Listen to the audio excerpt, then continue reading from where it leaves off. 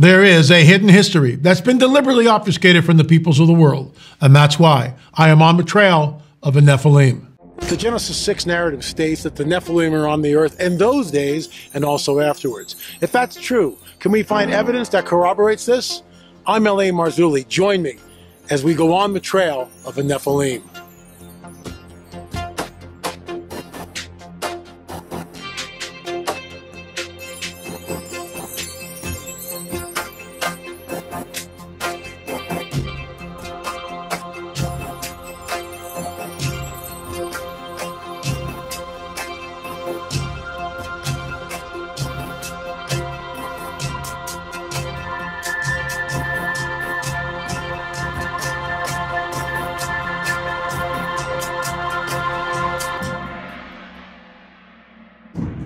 A slight deviation, but you have to understand. Here's my lead story. Space aliens walking amongst us. This is David Jacobs. We've interviewed him. I'll be showing a clip either tomorrow or Thursday of an interview from our Watchers series. So aliens, hybrids walking amongst us, which is the title of one of his last book, the last book that he published, all right? So am I deviating from On the Trail? No, I'm not. And I'll get into that, and I'll tell you why in just a second. But first, a word from our trusted sponsor, Noble Gold. For years now, people have been setting up a little contest between crypto and gold. But that's like comparing a truck with an SUV. Both carry stuff and travel from point A to point B, but they do different jobs. Gold's job is to keep the value of your money safe and preserve its value. And since Ukraine and all the nonsense that's going over there and the oil inflation crisis, it's done a brilliant job compared to stocks and other investments. If you're worried about what's going on right now, and frankly, folks, who isn't? Just talk to an expert at Noble Gold about precious metal IRAs for your retirement. They'll put you straight on your options and hold your hand through the whole setup process. And this month, for any qualified IRA, you'll get an incredible 3-ounce silver American Virtue coin completely free as a thank you. Folks, please call 877-646-5347. That's 877-646-5347 now to find out. And if you want to go to the website, that's noblegoldinvestments.com, noblegoldinvestments.com. That's once again, noblegoldinvestments.com. They have been a faithful supporter of what we do here, and they really help us by spending their advertising dollars on our show. So please consider that. Once again, 877-646-5347, noblegoldinvestments.com. What are you waiting for? May 19th to the 22nd, Homeward Bound Conference. It's the meeting of our tribe. I can't wait to be there. And I will be speaking twice. Look at the lineup there. It's absolutely incredible.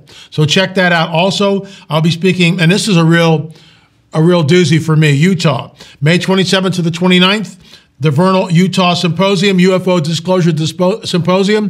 I'll be speaking one time on Sunday. Please check it out. Please check it out. And hopefully we'll see you there. I'm the only Christian presenter, so it's going to be really interesting. And there's some big names there. Anyway, moving right along.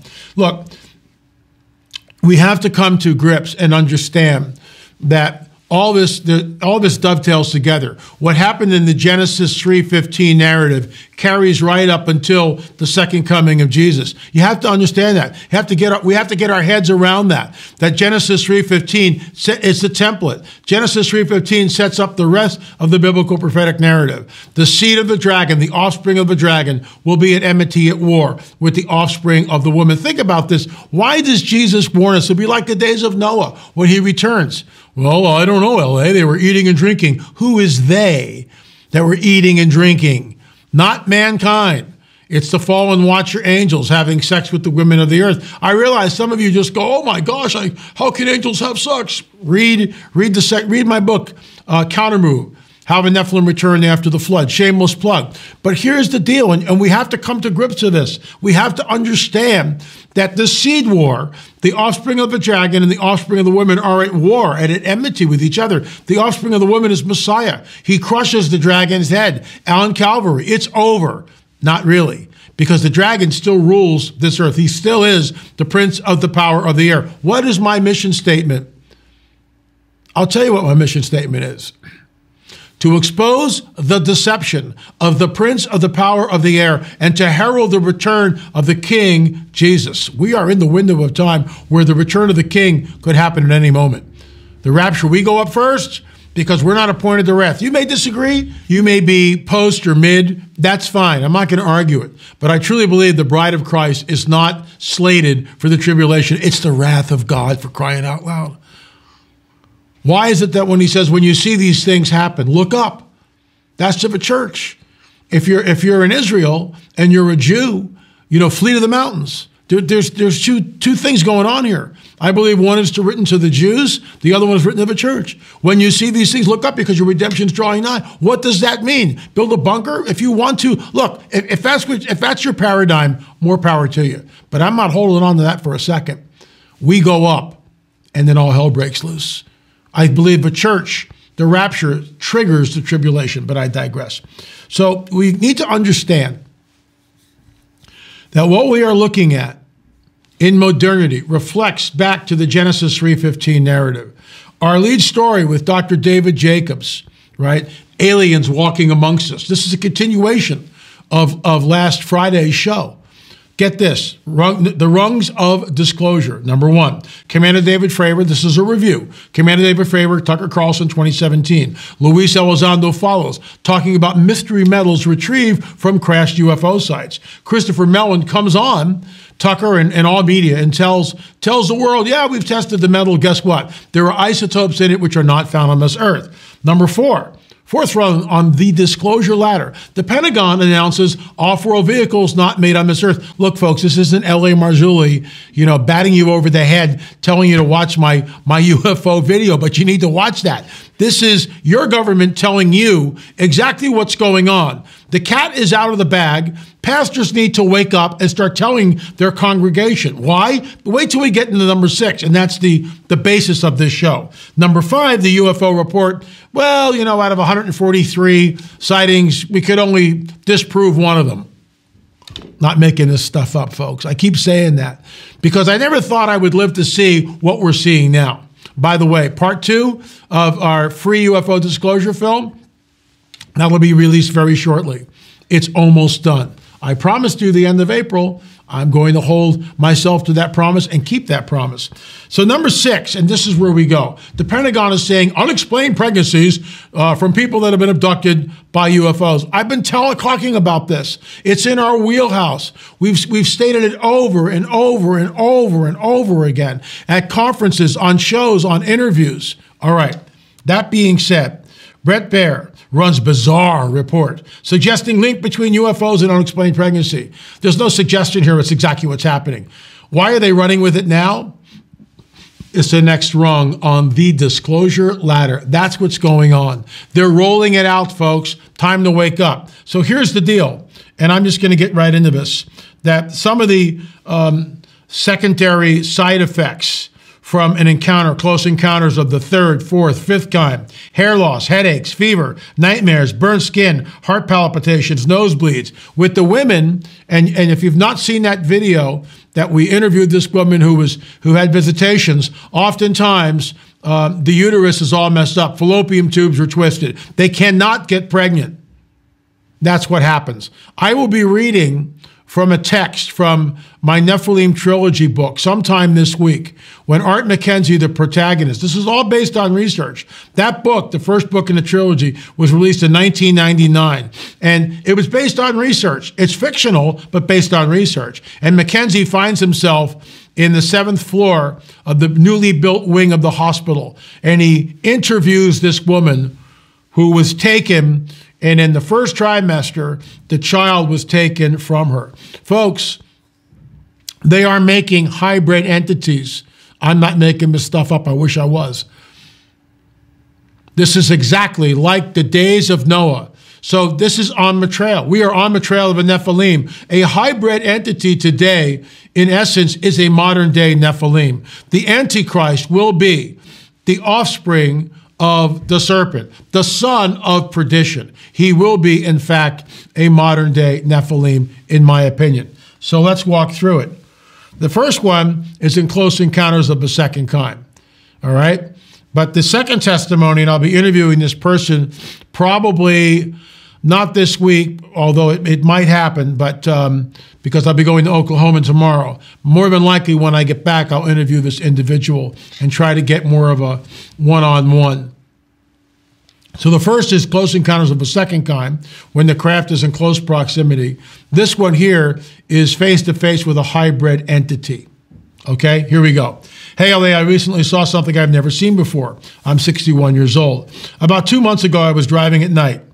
I drive a city transit with huge windows. It was dark. I was on the highway. There were no large lights around me. To my right, at about 2 o'clock position, I saw two bright lights in the air that looked like car lights on high beam, but it was about 150 feet off the ground. As it got closer to me, it was directly ahead of me. When it got in front of me, I could see 5 very bright lights across the front.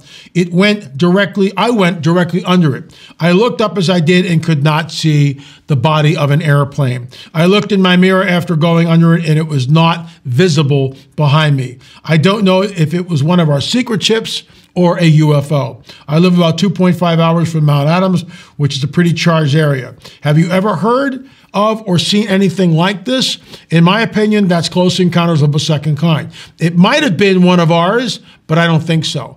So my question to the person who wrote this in, if you didn't hear any sound, more than likely it was one of theirs, as it were. All right, this is the one, close encounters with a hybrid entity. So as in the days of Noah. So we have the report on Brett Baer last week talking about that women are becoming pregnant when they have UFO encounters. Nothing new there. Now it's changed. Ovum is taken from the woman. Sperm is taken from the men. They've changed the protocol. Dr. David Jacobs' last book, Hybrids Walking Amongst Us, is a must-read. An absolute, my copy burned in the fire, okay? It was autographed. I had a lot of books that were autographed, and I can't replace that. So I mourn for my burnt library. I wish I had some of that research material back.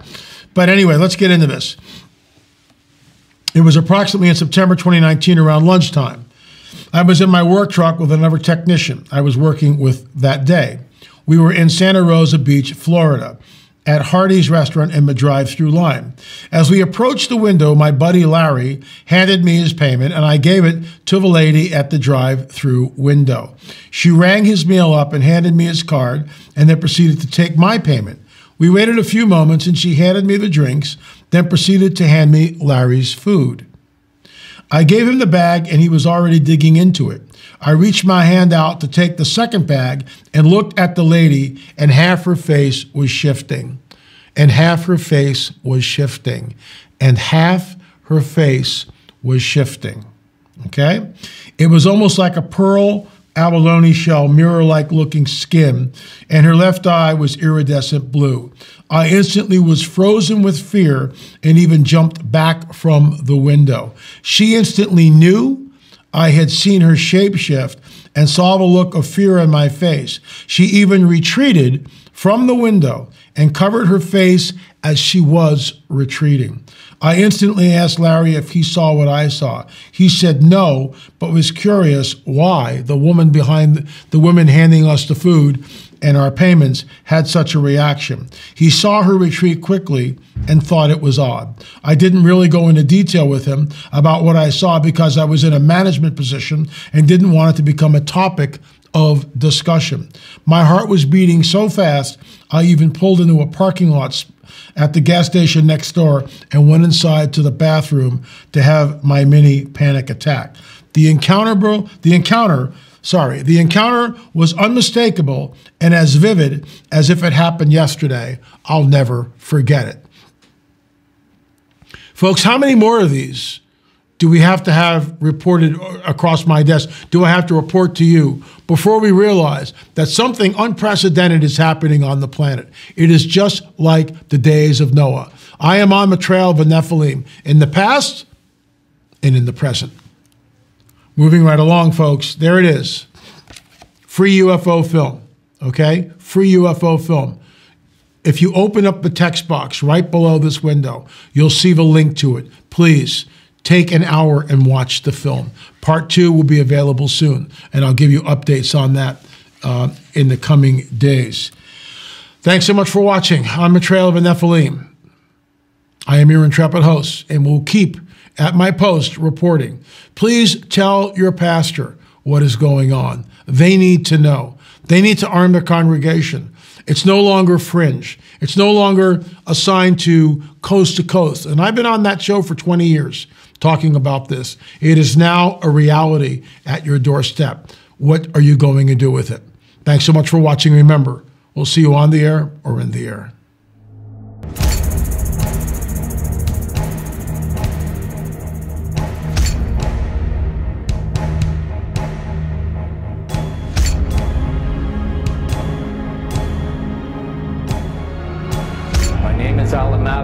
I've seen a UFO. I've seen a UFO. And I saw a UFO. A UFO.